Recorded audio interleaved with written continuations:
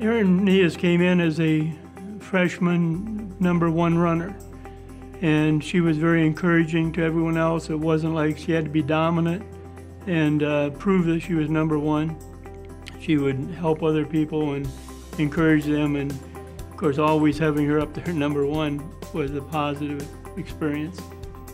You look at people on the outside and sometimes you don't really understand what's going on inside. There was a fire inside there that she wanted to be good. And you could tell that every time she got on the track to race. That even the mild-mannered person that she was to sit and talk like we are now, when the gun went off, just a fierce competitor. And that's what made her so good. Yeah, she was a good student. It's always good to have students that are not worried about eligibility, which we very seldom face in cross country. But Erin was more of a scholar athlete type person and committed herself. She was in exercise science and also sports management, I think it's a major here. Did very well. She was a little nervous about that when she came in, her grades, but she did very well and continued after Cedarville to get a degree in her doctorate, actually, in physical therapy. I think later on, as I watched her post-collegiately,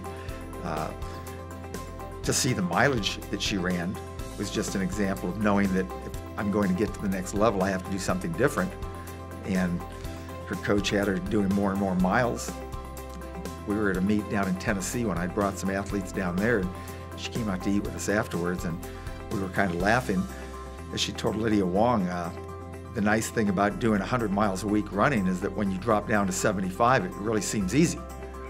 And that was, we're just kind of all, I was chuckling about it. Everyone else was kind of in awe that she had been doing that much mileage.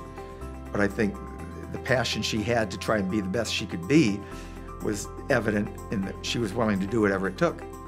She comes from a family that's driving and goal-oriented for that part of it. But I think the other aspect of it is that she never would accept anything but her best.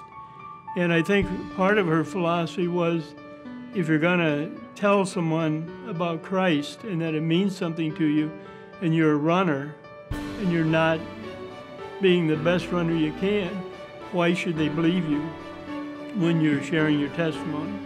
And I think she took that as part of her challenge to really be a testimony in both her running and her faith. Erin Nehus Vergara deserves to be in our Hall of Fame because as an athlete, she just was an excellent runner. What she did for the team with the national championship and what she did as an individual are certainly worthy of being in the Hall of Fame.